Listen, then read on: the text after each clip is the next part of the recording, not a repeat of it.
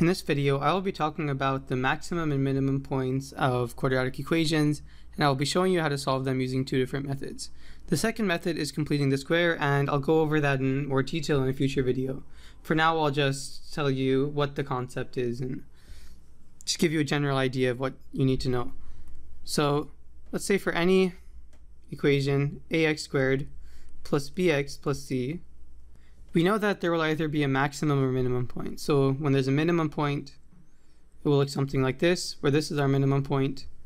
And if there's a maximum point, it will look something like this, where this is our maximum point.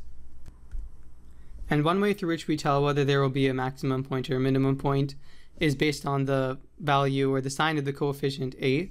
So if a is positive, so if a is greater than 0, then we'll have a minimum point. So this is our minimum. And if a is less than 0, so if a is negative, then we have a maximum point. Now, one very easy way to remember this is that when a is positive, we have a smiley face, and when a is negative, we have a frowny face. So when the coefficient of a, so when a is positive, then our graph is happy, so there is a minimum point.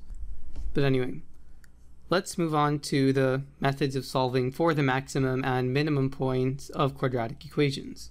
So the first method is by solving for the line of symmetry. I'll explain to you what this is using a visual example.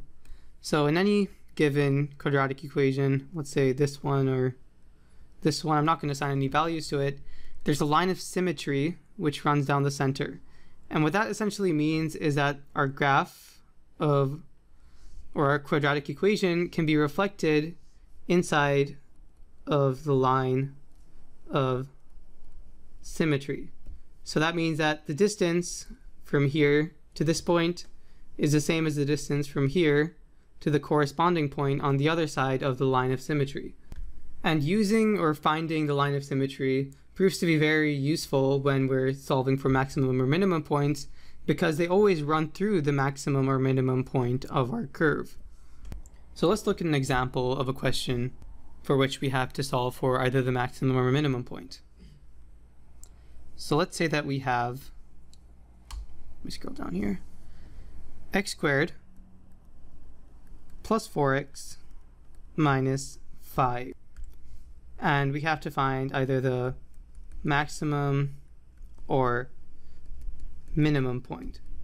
Well, straight off the bat, we can tell that it's going to have a minimum point, and that's because the coefficient of x squared is 1, which is greater than 0.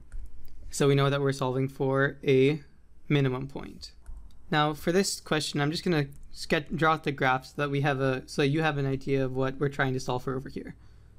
So we have our axes. This is our y-axis, and this is our x-axis. And then we have our graph, which looks something like this, going up on both sides. Now, the way that we solve for the line of symmetry is we find 2 points on the curve with the same y value.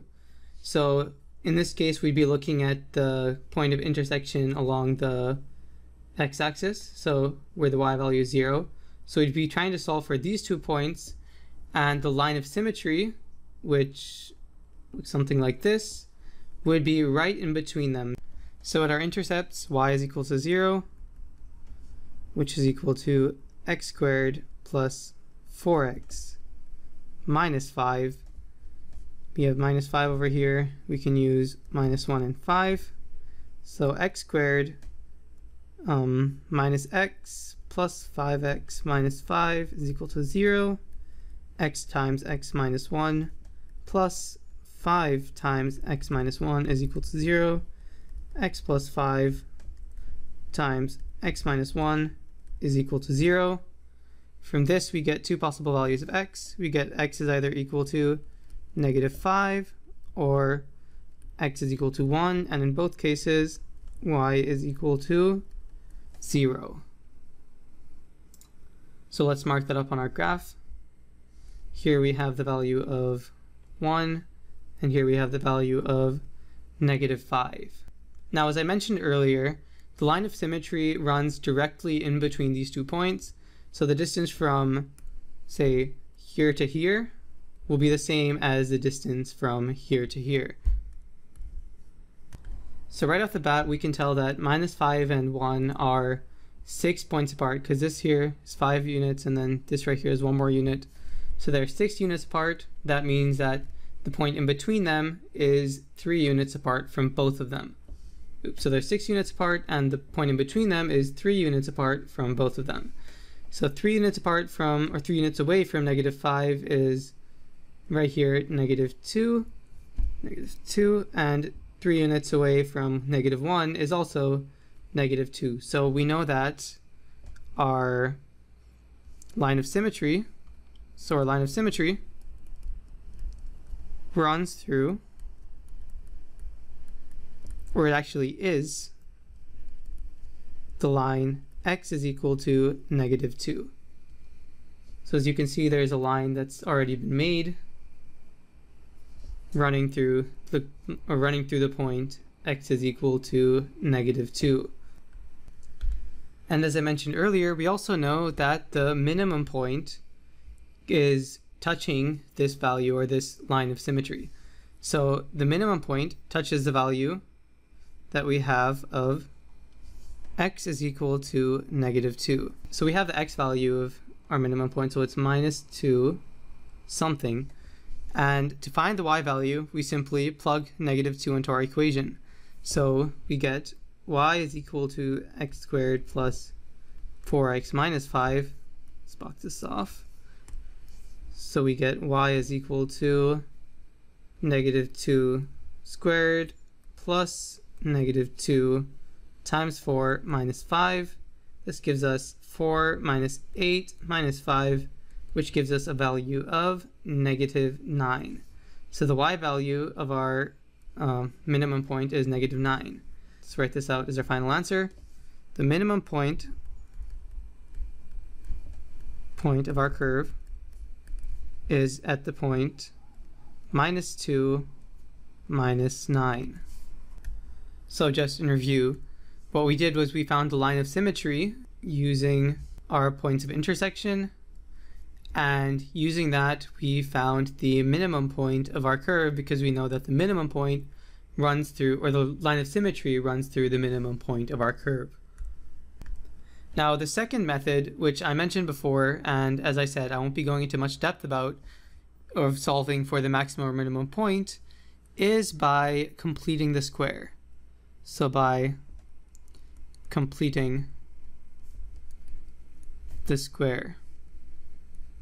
Now what that is essentially we have our equation ax squared plus bx plus c, and we rewrite it using methods that I'll explain in my next video in the form of a times x minus h whole squared plus k. So we originally had this equation of ours, and from that we got a times x minus h squared plus k. And from this we get the minimum point, or we get the minimum or maximum point as h k. So we just rewrite it as this, for basically because it's convenient, as it essentially just writes out what the minimum or maximum point of our curve is. So just as an example of this, let's say that we have our equation x squared minus 2x plus 4. We perform the necessary operations and we get it in the form of x minus 1 squared plus 3. Then the value of our minimum point, and I know it's minimum in this case because the value of a is greater than 0, so the value of our minimum point is 1, 3. So this is our minimum point. And it's also important to note that inside of this equation, this minus sign is very important, and it's where a lot of students often mess up. So let's say if we had the equation x plus 2 squared plus 3, then our minimum point in this case would not be 2, 3. It would actually be negative 2, 3. And that's because this equation is the same thing as x minus negative 2 squared plus 3. And once again, this negative sign, or this minus sign, is a very important part of our equation.